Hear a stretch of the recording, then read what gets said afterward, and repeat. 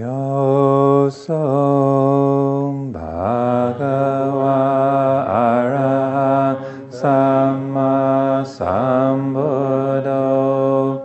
To the Blessed One, the Lord, who fully attained perfect enlightenment, Savakato Yena Bhagavata Dhammo, to the teaching which he expounded so well, Supatipano Yasa Bhagavato Sāvaka Sangho, and to the Blessed One's disciples who have practiced well, Tamayang Bhagavantang Sadama Sasangang, to these the Buddha, the Dhamma and the Sangha, Imehi Sakare Hiyata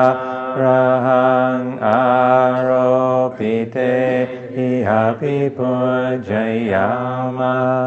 We render with offerings our rightful homage. Sadhu no Pande Bhagava Suchira Parini Bhutopi. It is well for us that the Blessed One, having attained liberation, Bhajima Janatanukamba Manasa, still had compassion for later generations. Ime Sakare Nukhatapana Karabuddhe Patikanhatu. May these simple offerings be accepted. Amhakang digaratang hitaya sukhaya, for our long-lasting benefit and for the happiness it gives us. Arahang Samma Sambuddho Bhagava, the Lord, the perfectly enlightened and blessed One, Buddhang Bhagavatang Abhivademi. I render homage to the Buddha, the Blessed One. Savakato Bhagavata Dhammo, the teaching so completely explained by him, Dhammang Namasami, I bow to the Dhamma. Supatipanno Bhagavato Sāvaka Sangho, the Blessed One's disciples who have practiced well, Sanghang Namami, I bow to the Sangha. Annamayang Buddhassa Bhagavato Puvava Kanamakaranga Se. Namo Tassa Bhagavato Arahato Samma Sambuddhassa. Namo Tassa Bhagavato Arahato Samma Sambuddhassa. Namo Tassa Bhagavato Arahato Samma Sambuddhassa. Homage to the Blessed, Noble, and perfectly enlightened One. Homage to the Blessed, Noble, and perfectly enlightened One. Homage to the Blessed, Noble, and perfectly enlightened One. Anmayang Buddha Bitutingaromase. Now let us chant in praise of the Buddha. Yoso Tathagato Arahant Sama Sambuddho. The Tathagata is the pure one, the perfectly enlightened one. Vicha Charana Sampano. He is impeccable in conduct and understanding. Sugato, the accomplished one. Lokavidu, the knower of the worlds. Anuttaro Purisa Dhammasarati.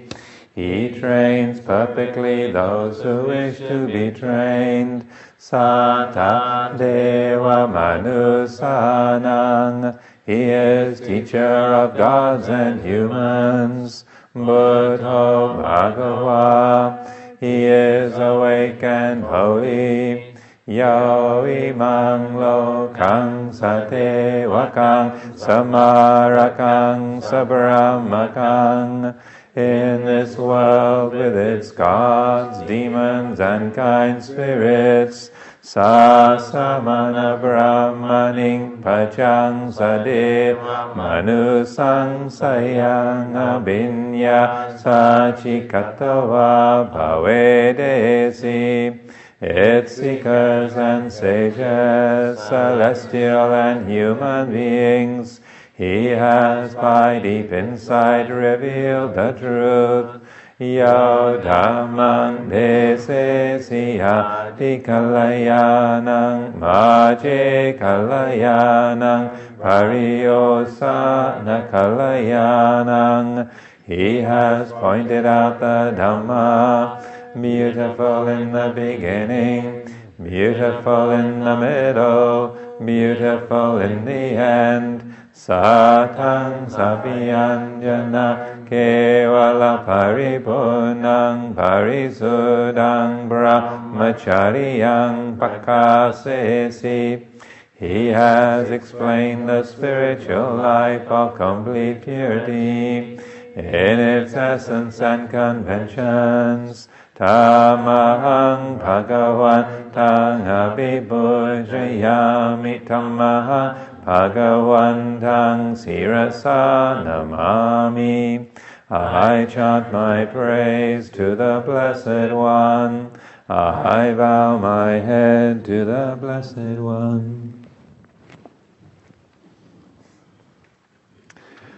Andamayang Dhamma Bitutingaromase. Now let us chant in praise of the Dhamma. Yoso Soatado Bhagavata Dhammo.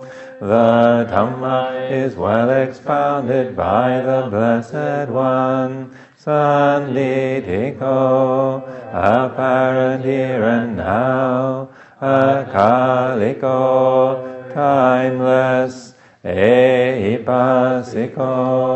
encouraging investigation, opanaiko, leading inwards, bhajatang vedita bo inyuhi, to be experienced individually by the wise. Tamahang dhammang abhibhujayami tamahang dhammang sirasa namami. I chant my praise to this teaching. I bow my head to this truth. Andamayang Sangha Bitutingaromase. Now let us chant in praise of the Sangha. Yoso Supatipano Bhagavato Sāvaka Sangho. They are the Blessed One's disciples who have practiced well.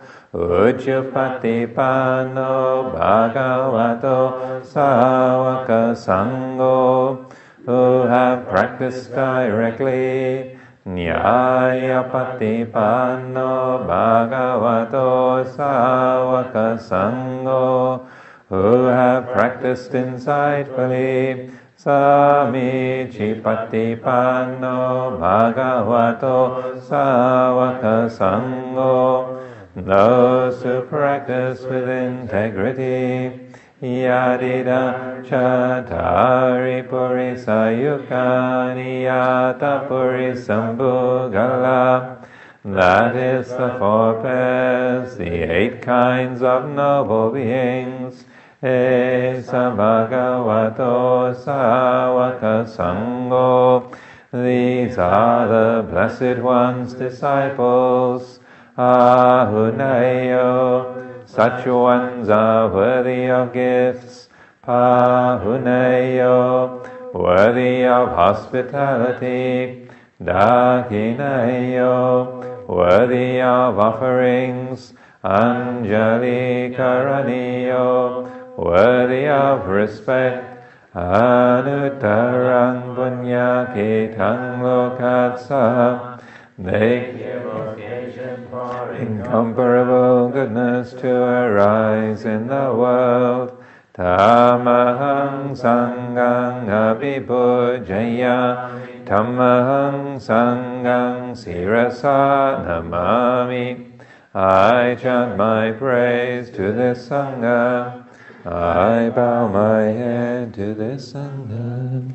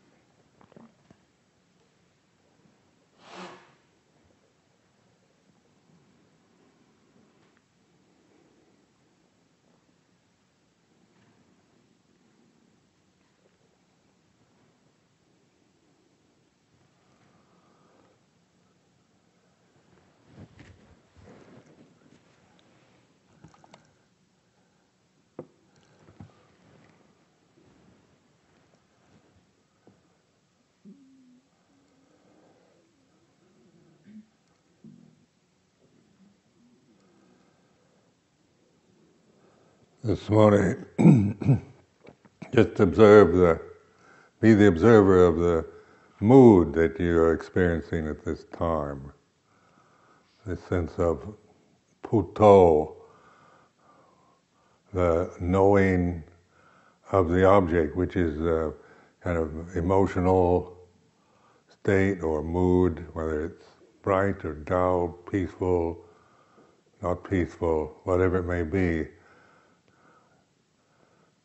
Not trying to make it into anything, but just observing it, getting to know this is the way it is at this moment, here and now.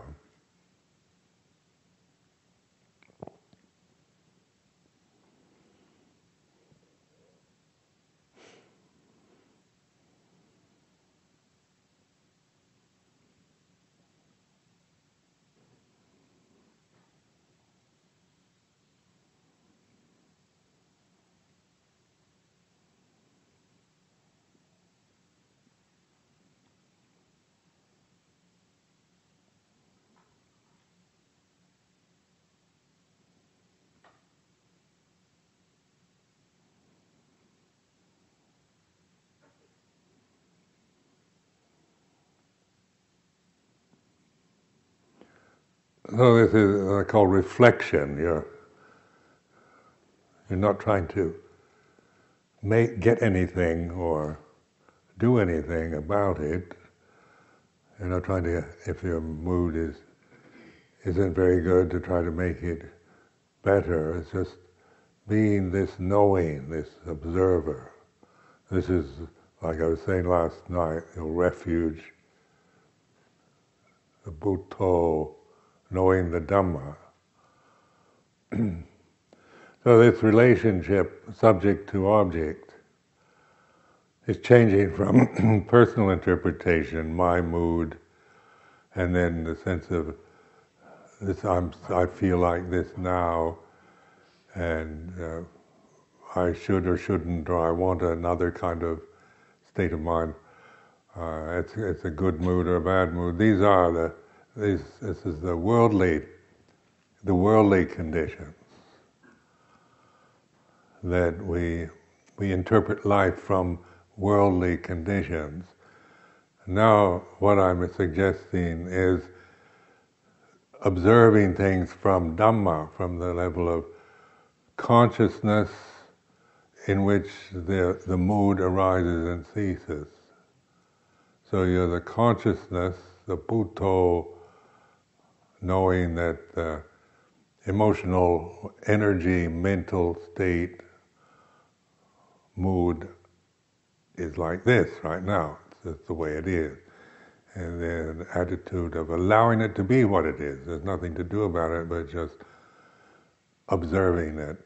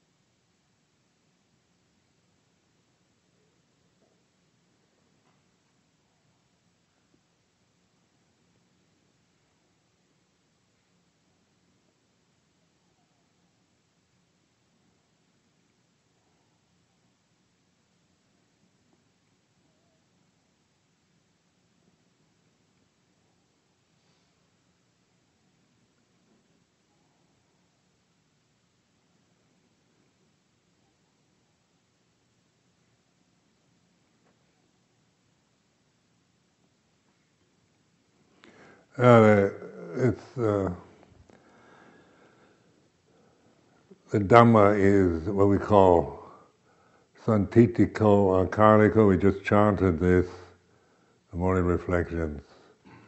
Santitiko, apparent here and now. Akaliko, timeless. So these are words that suggest of just the only way that you can, the reality of now is to be mindful, here and now. The time is now, place is here, and the observer is the Buddho, and the object is Dhamma. So this is going against all the conditioning, worldly, cultural, personal conditioning that one has acquired.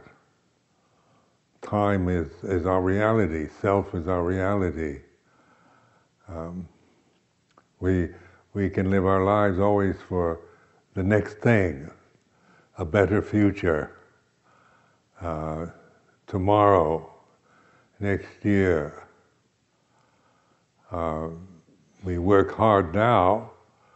You might have this idea that you've got to practice hard now in order to become enlightened in the future. So you can just notice this sense of I'm not enlightened and I've got to practice during this retreat in order to become enlightened. I've got to get something I don't have yet by sitting for hours, concentrating my mind, keeping the silence, and hopefully I might become enlightened in the future. So these words convey the sense of the future is where you hopefully will get what you want. And here and now is just, you've got to do it. your sense of yourself, your ego, is motivating you to work hard in order to get something in the future. So this is the worldly. This is the way the world operates. This is the way we think, and what we believe in is the world, and the future as the where we hope to get what we want. So this is a kind of very immediate shift out of that perceptual range to awareness here and now.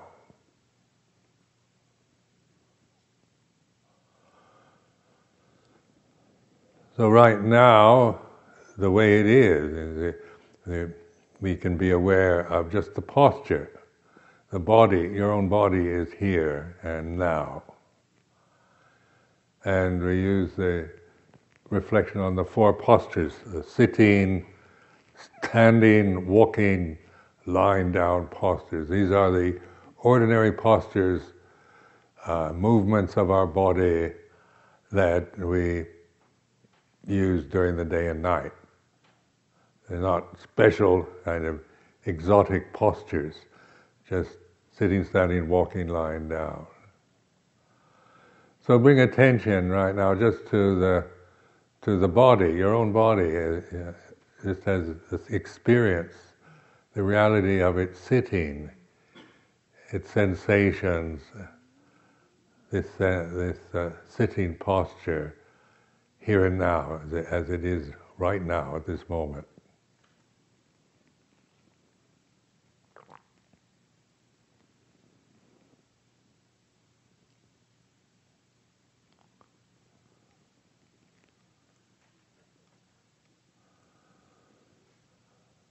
So you begin to notice it's the pressure of sitting, the body, the pressure, the sensation of pressure as you're sitting on the mat,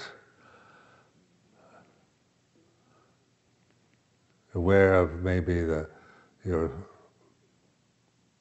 whether you feel comfortable, uncomfortable, pain or no pain, or heat, cold, is like this. We're just being the observer, so we're just noticing it's like this. Feeling cold is like this, or feeling too hot is like this. The pressure of the body sitting, or your clothes touching your skin, your hands, your feet, just kind of sweeping through, observing the reality and experience of sitting at this very moment.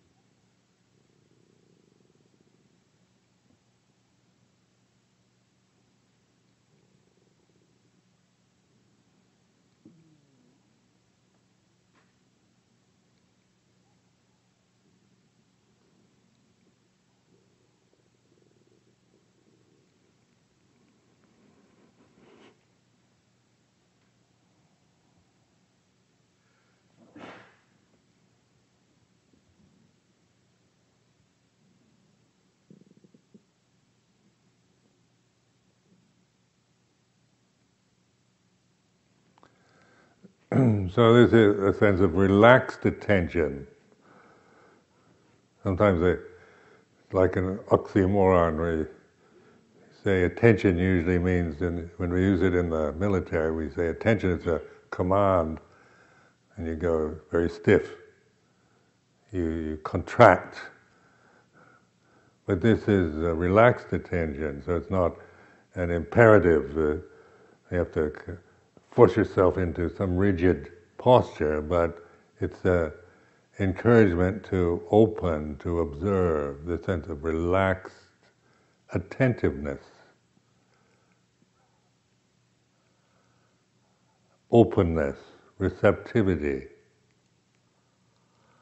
And then being aware of the body sitting is like this. Nothing special about it. There's nothing fantastic that you're going to experience. But sitting is what we do every day. But we may never notice it. We sit down, we start worrying about the future, planning this, regretting things of the past, and on like this. So we're sitting, but our minds are all caught up in our thoughts and feelings.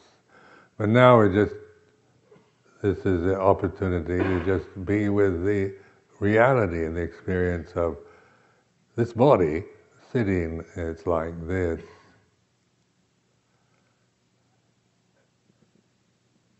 And so it's not like anything you have to concentrate and focus, get it. It's just opening to this very natural state of being. The physical body is like this.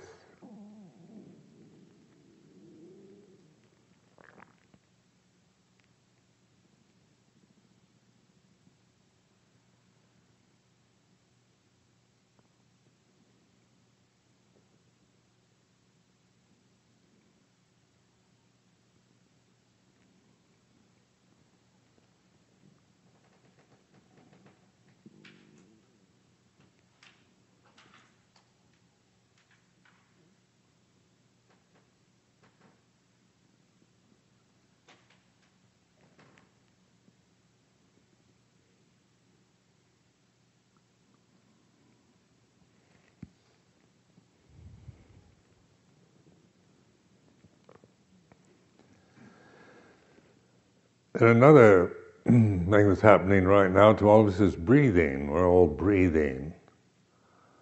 So we can bring attention just to the simple function of breathing as we experience. Many of you develop techniques of anapanasati or rising, falling of the abdomen, or the attention at the nostrils, the inhaling, exhaling. I'm not really interested in where you notice the breathing, but just observe, be the knower, the inhalation, exhalation is like this. So you're just observing, being the observer of this body's breathing. Your ego's not trying to make it breathe or make comments about how well or how horribly you breathe. It's just breathing is like this. Inhaling, exhaling.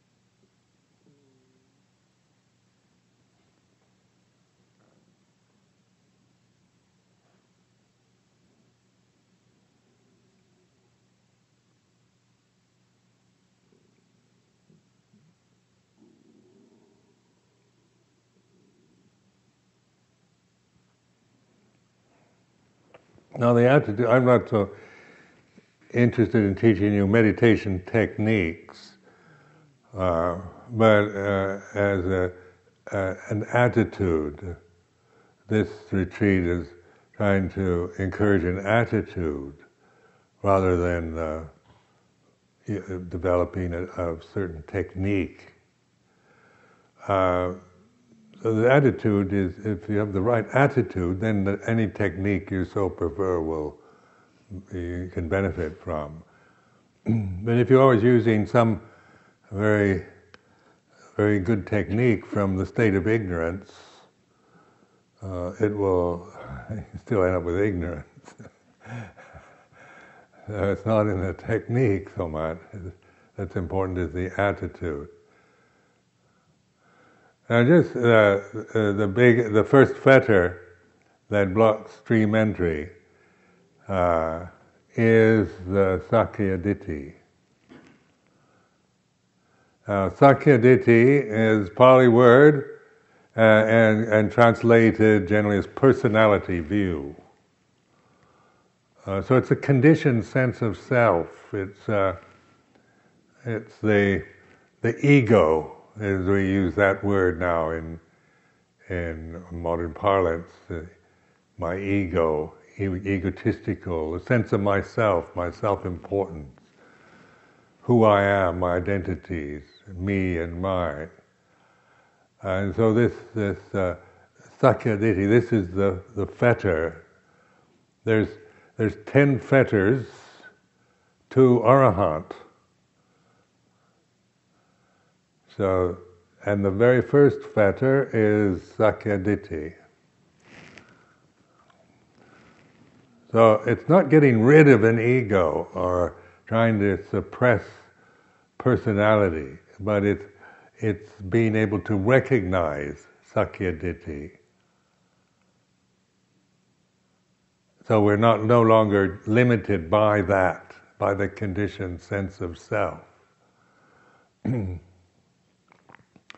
So as long as you believe you are a condition, if you really committed to the sense that you're the body you have, what's going to happen to you? You're going to get old and die. And because that's what bodies do. And so this is, that's what you identify with, you become like that. You take on that condition, and you live within that limitation. And you experience life from this limited position of I'm this physical body. So if it's a young body, old body, male body, female body, whether you're black or white, whatever, the identity is with this is me, I'm this body. Now the very fact that you can observe the body, just like we were doing, observing the sitting posture. Now this awareness is not Sakya Ditti.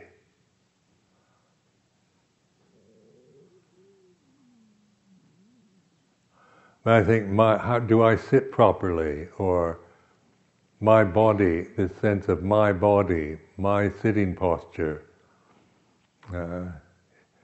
This is Sakya Ditti.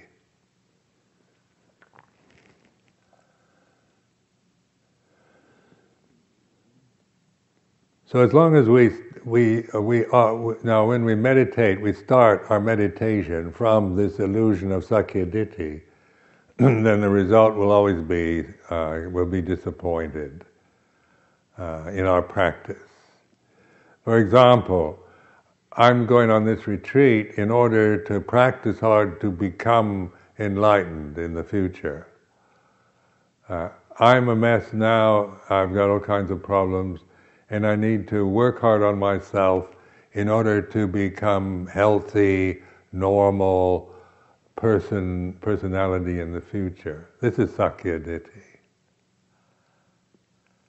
So just the fact, I'm not enlightened, I'm this ignorant person, neurotic, have hang-ups, fears, obsessions, which I shouldn't have, and I've got to practice in order to get rid of them, so that in the future I will not have these obsessions, and I will be, hopefully attain some kind of peace of mind or liberation in the future. This is Sakya Ditti. So if you start out on this retreat from this, without investigating this perception, so right now just observe the sense of I'm this person practicing meditation in order to get something, that good result in the future is like this. So it's like an inner listening. You kind of repeat this to yourself. I am this kind of person that has to do something now in order to become something better in the future. Be the listener. So it's quite intentionally creating this sense of I am this person doing something now to become in the future. So you're listening. The Buddha is listening to the Dhamma, the condition of Sakya Ditti. It's not saying anything, it's not condemning it, it's just noticing.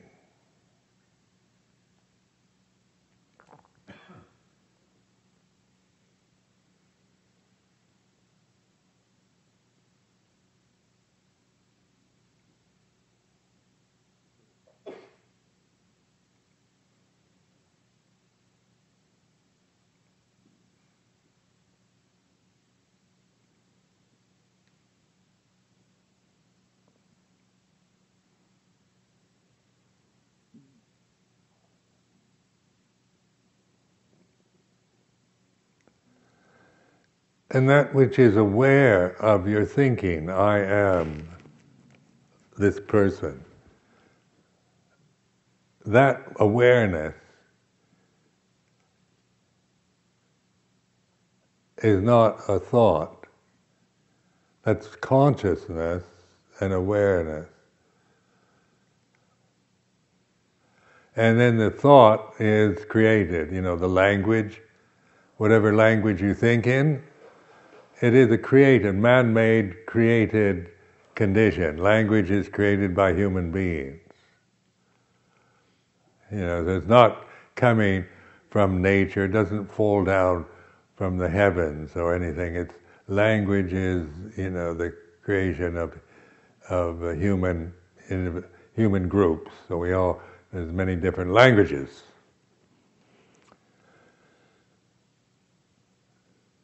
So we're using whatever language, but we're looking at it, that which is aware of yourself thinking.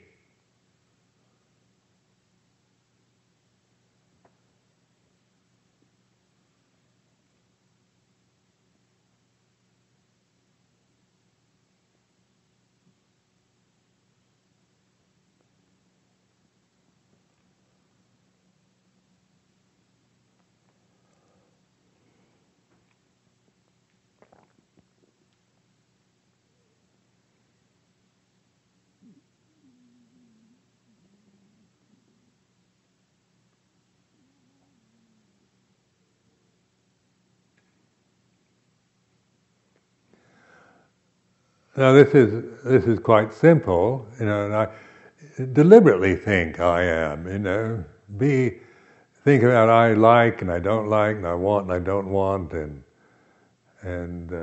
but listen. You're being the listener or the Buddha.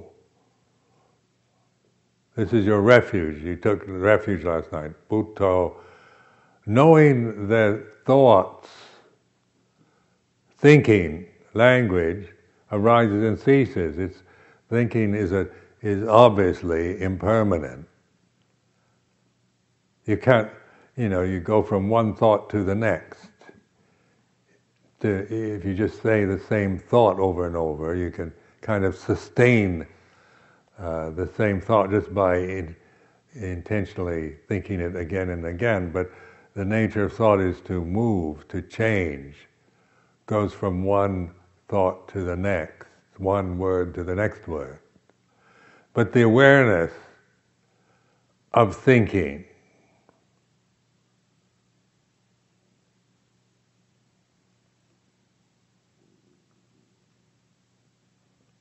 that's a self-sustaining consciousness awakened to the conditioning of the thinking process. So we're looking at thinking now in terms of Dhamma. It is anicca, it's a condition. All conditions are impermanent, it's like this.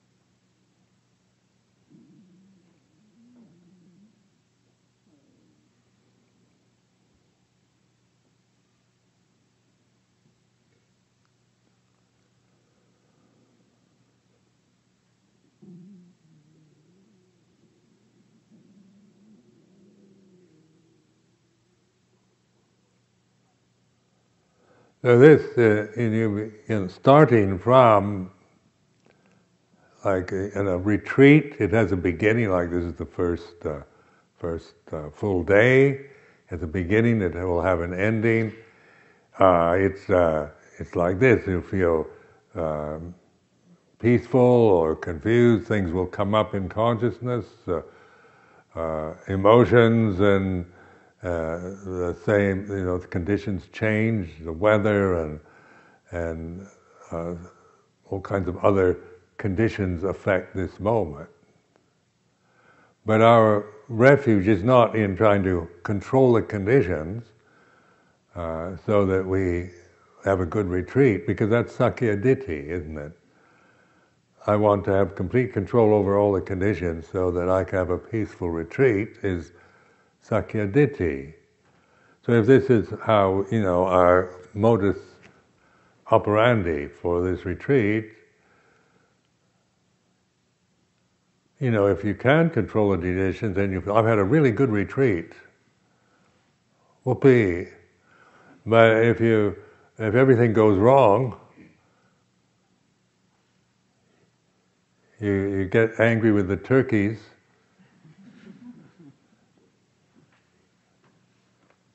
and when somebody flushes the toilet at midnight,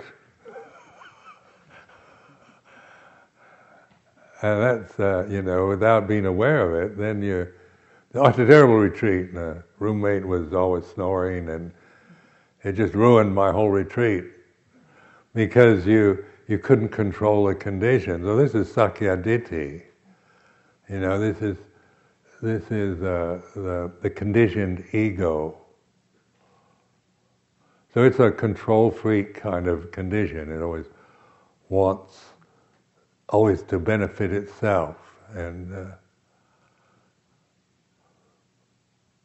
this is what we start with. Our modus operandi is, I start from, I'm practicing now to get something in the future.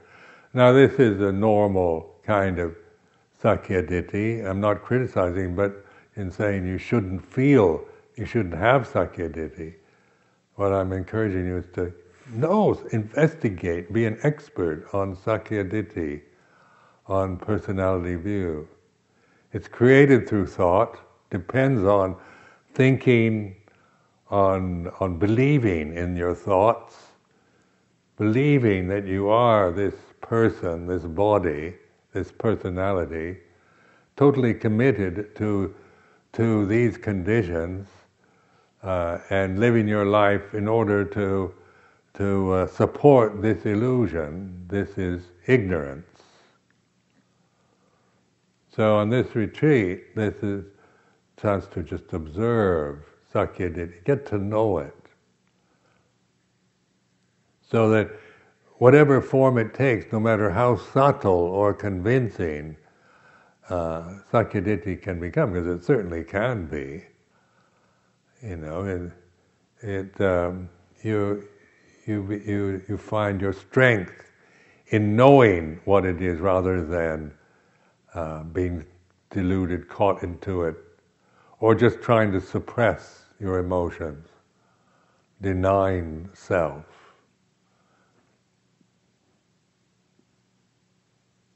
So this is what we call awakened consciousness, and that's what Buddha is. Buddha, awakened consciousness. It's not conditioned consciousness. It's not conditions that arise and cease in consciousness. It's pure consciousness, awakened before the conditions arise. And when the conditions cease, it doesn't arise and cease with the conditions.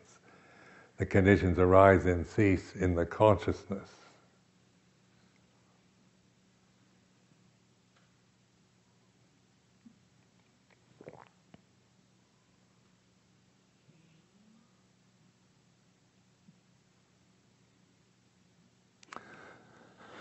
So these are, this morning, this is a way of centering, or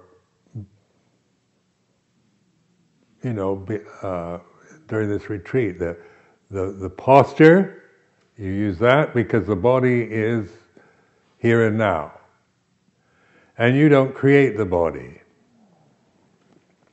The body is natural condition. It's not mine. It's not. I didn't create it. It's this way, It's like the trees, like the turkeys, like the dogs and cats, the birds, the planet itself. It's just part of nature. Being born, it's a condition that's born and gets old and dies. So the body is to be seen as a natural condition, rather than seeing it from the personal. Like vanity always makes it personal. Wanting, judging ourselves on how we look, our identity with our appearance, with our age, with whether we're male or female, our identity with race, color of the skin. All these are, this is Sakyaditi. Because the consciousness isn't, we don't create consciousness either. It's not culturally, it's natural. So notice that what is truly natural, that is not me and mine, that I didn't create, is the physical body. And if it were up to me, if I created my body, I would have created a better body than this one.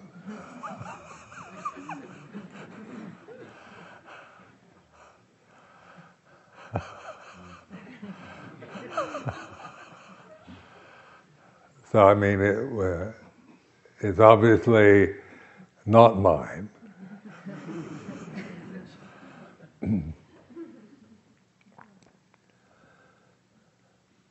But I can identify with it.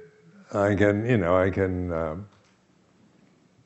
my body and then vanity. We live in a culture that's obsessed with appearance, how you look, and so it's full of this encouragement to try to make self attractive, or Even the most beautiful, good-looking people are critical of their features. The nose is too big or too small. Or the eyes, I like my eyes a little wider, they're too narrow. Or my hair, I wish I had better, thicker hair. Or whatever, Vanity's a cruelty, isn't it? You look into a mirror and you think, I don't like this, I don't like that, these wrinkles, I don't want them, I don't, gray hair, don't want that. On and on like that. We're picking apart, we're criticizing, we're saying, I don't like this body. It's not, I wanted to change it and make it what I like. This is cruelty. This is sakyaditi, isn't it? It's an endless cruelty of criticizing this body. But this mindfulness of the body is not cruel. It's accepting the body as it is. It's like this. Not making any comments about how it should be or that it's yours. It is. It's a natural condition, just like the trees, the flowers, the animals. And then consciousness. You didn't create that. When you're born, the body is conscious body. So it's, if it's unconscious, it's dead. So if it's a conscious body, and so these are in terms of natural conditions. Then what you do create after birth is you acquire the sense of yourself. I'm a baby. Your mother says, you're my little baby. So I'm a baby. It says, you're a little boy. I'm a boy. I'm a little girl. You're American. You're an American girl. And American girls should be like this, and like that. So we get the cultural conditioning. That's what we acquire after we're born. That's not, those are artificial, those are artifices, conventions. There's nothing wrong with them, but we're trying to put them in their place so that we're not limited by the conventions that human beings create.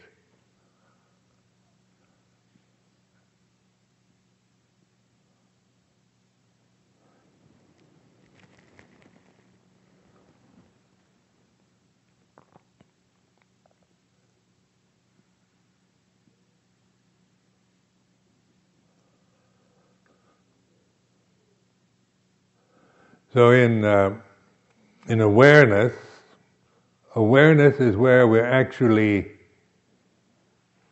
awakening to pure consciousness. So we can't create anything. We're not about creating a refined conscious state. We're just letting go. So it's an attitude of openness, receptivity, relaxed attention, observing, witnessing. These words I find helpful in conveying this attitude that I'm encouraging you to develop, this attitude of just relaxed attention, open, uncritical receptivity to the present. It's like this.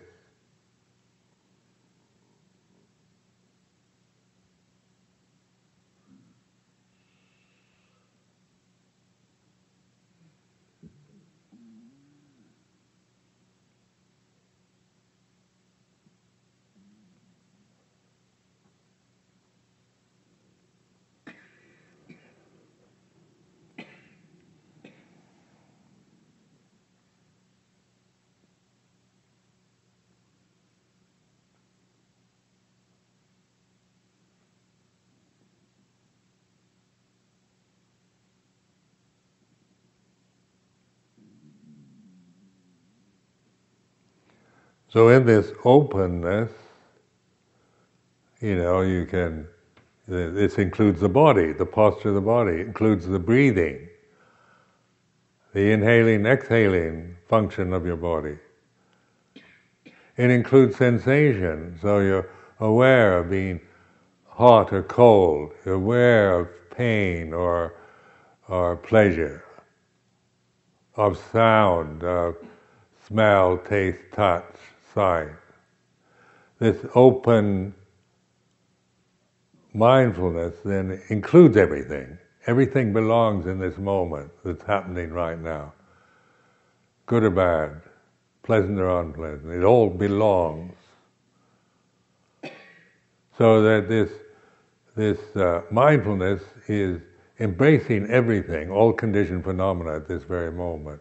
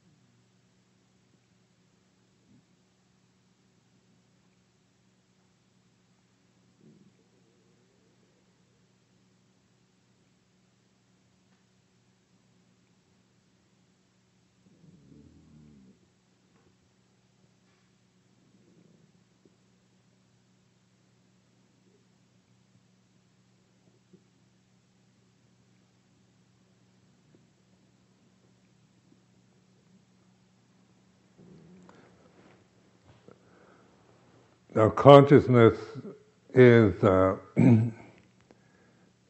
it's intelligent, knowing,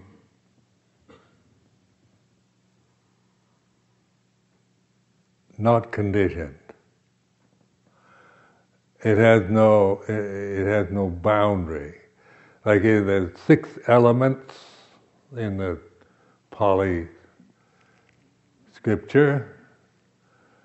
You know, the 4 elements, the earth, fire, water, and air. This is about the conditioned world. So these all have forms, limits, and boundaries. You know, a thought has a form, or emotion has a beginning and ending, or you know, whatever, you know, solid, liquid, air, fire, all these are about arising and ceasing, beginning and ending. Shape and form, quality, big and small, beautiful, ugly. Now when you get into space and consciousness, these are the other 2.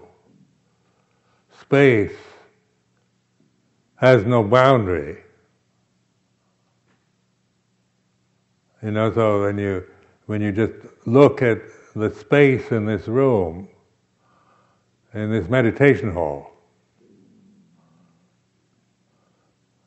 you know, it's here and now. It's not, you don't create this space, but you may not notice it.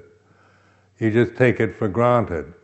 So you come in here and you notice maybe the things. You notice this bell, you notice the shrine, people, the tankas, and so forth, and then you notice the things. You like this, you don't like that. The space you may not notice at all. It's just, and even though it's here all the time, and wherever you are, it isn't confined to this meditation hall. It's all around. Go outside, wherever you go, space. It's real. It's here and now. It's not like refined, special, esoteric reality, is it? It's very ordinary. Space is ordinary, and it's here all the time, and it has no boundary. So you're recognizing that which is here and now, like space, just visually, on the visual, through visual consciousness, you can observe space is boundless. Where does it end?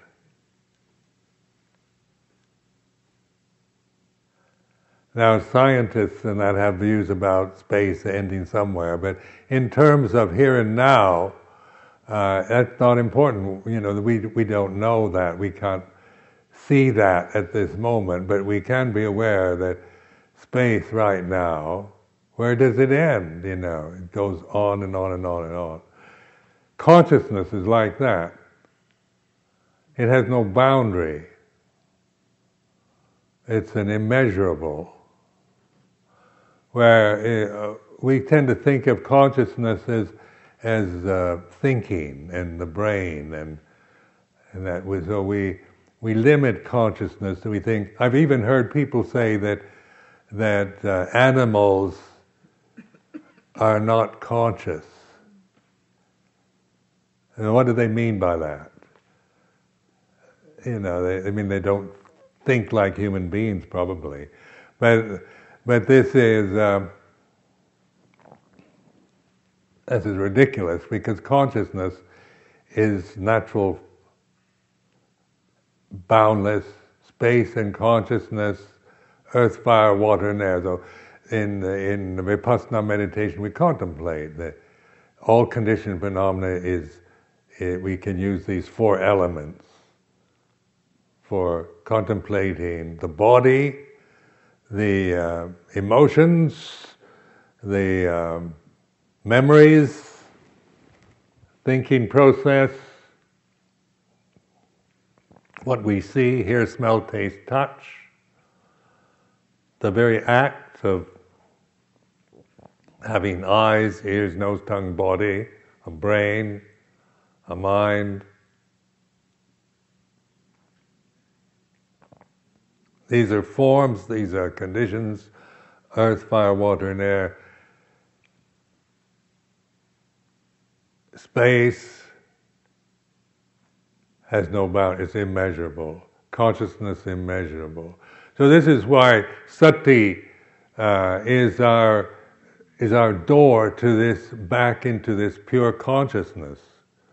Like, before you were born, or before you became a person, there's consciousness. And now you're experiencing consciousness through a form. So this means you're conscious from this point where you are at this moment. Like consciousness right now, I'm sitting here, this body's sitting here, and consciousness, the body is experiencing consciousness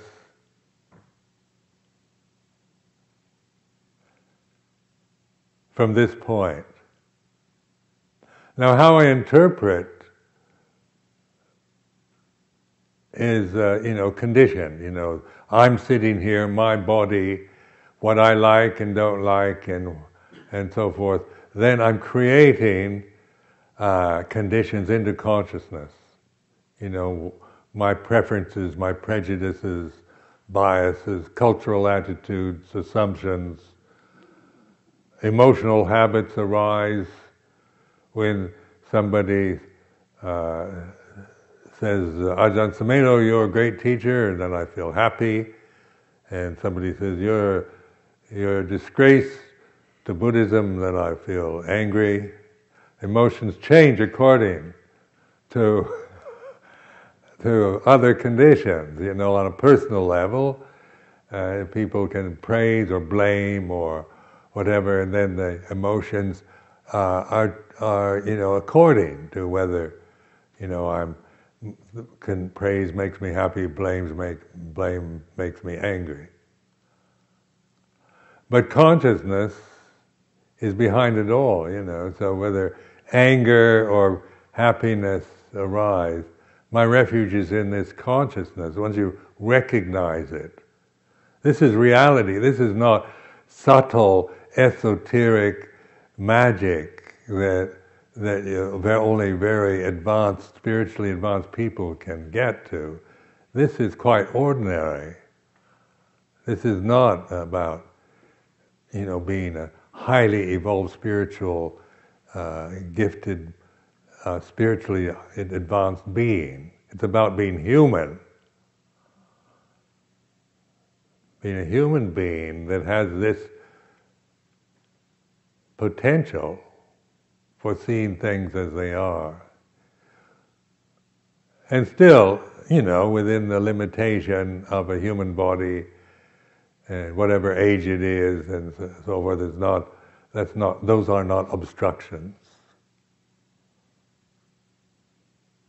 It's just a matter of recognizing.